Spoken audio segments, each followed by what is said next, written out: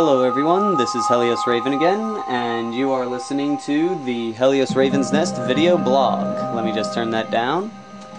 In case anyone's wondering, it's the new Green Lantern animated film, Green Lantern First Flight. Today we're going to do how to paint faces using a mix of the new paints and the old paints. So let's see. The style that I'm going to use today is going to involve the elf flesh, the dwarf flesh, the bronze flesh, the talon flesh foundation paint, and the ogren flesh wash. Okay? So, we're going to use basically our little mini heads. Sorry if the thing's out of focus. What we're going to do is, let's see if I can get a better... There we go. So what we're going to do is we're going to use these.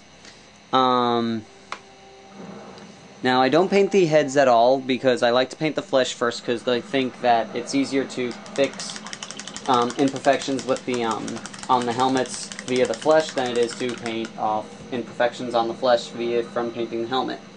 So what we're first going to do is put on our base coat, which is talon flesh.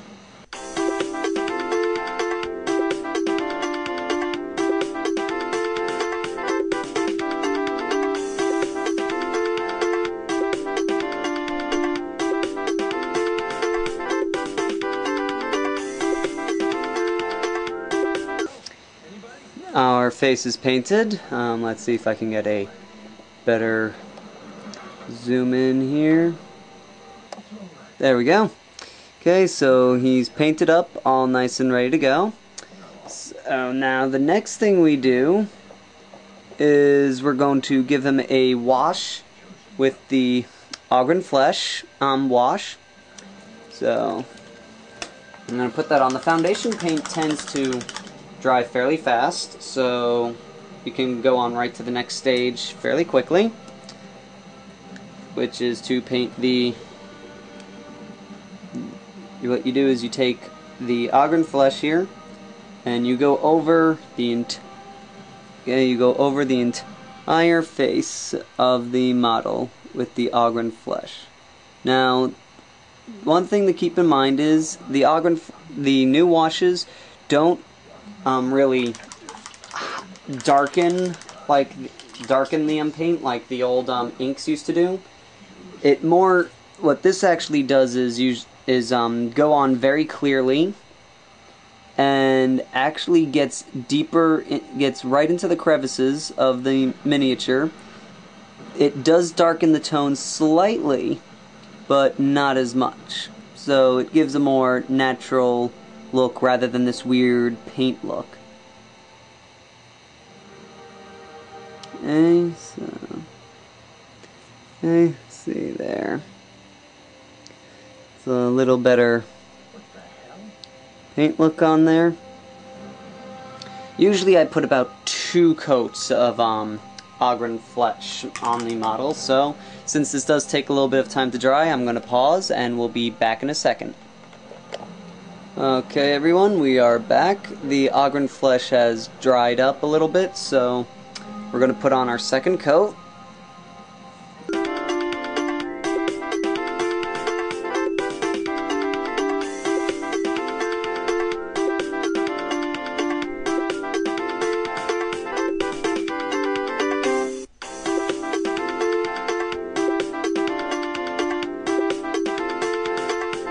Okay, now as you can see, it's got some dark lines, but the entire face isn't completely dark. You can actually see most of the original base paint on there. It's just slightly darker, which gives a little bit more definition.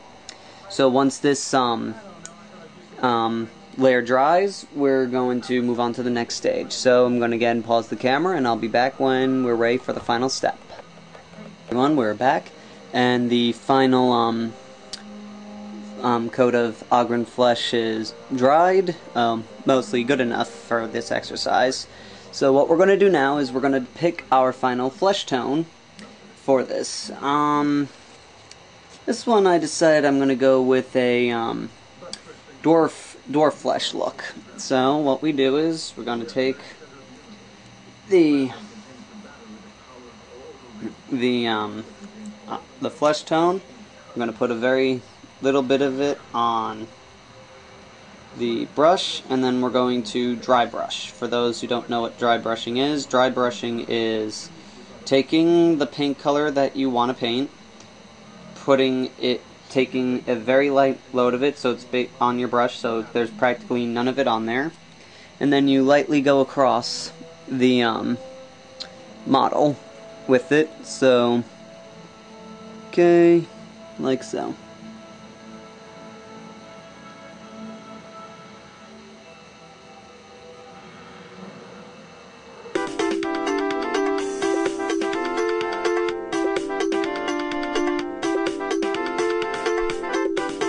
And there we are. The face is painted, and all that's left to do is the eyes. Now, the head was a little, still a little wet, so it doesn't look too great, but I'm going to show you a model that where I used this trick on, and actually came out a little bit better. So, yeah, see right there. The faces, got its highlights, and it's got its regions of dark shadow areas, and that was all using the same with the hands. The hands have a little bit more of a natural look rather than this drawn on look, as you can see from the points of the fingers. So that's all been using this technique that we're showing right here. Okay, the next part is painting on the eyes. Now, there's lots of different ways to do this. Some of the classics is painting white circles and then putting a black dot in the center. In my experiences, that tends to give you a Rock Lee look. For those who don't know, you can either Google it or you can just look up Naruto. It's a character there. He's got these plain white eyes and then these two black dots, and it looks really bad. It's also meant for some humor. But what I find what produces the best eye effect is taking the whole eye and painting the entire eye black.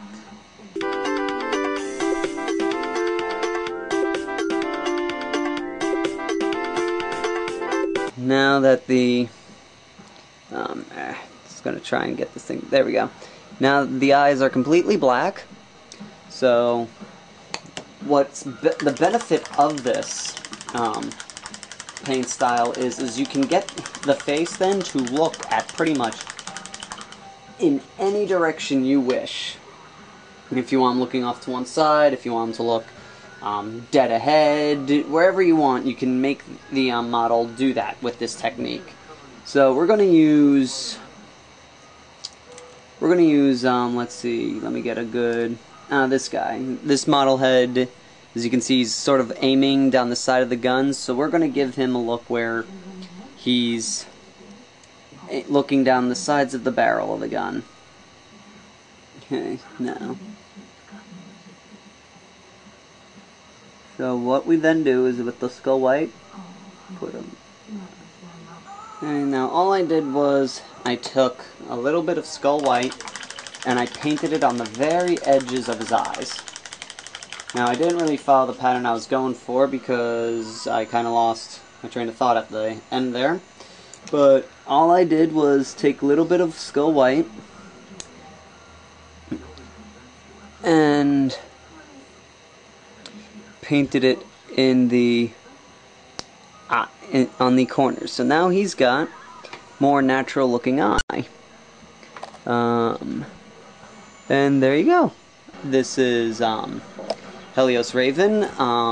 Any questions, comments, video requests, feel free to leave a comment, and I will talk to you next time.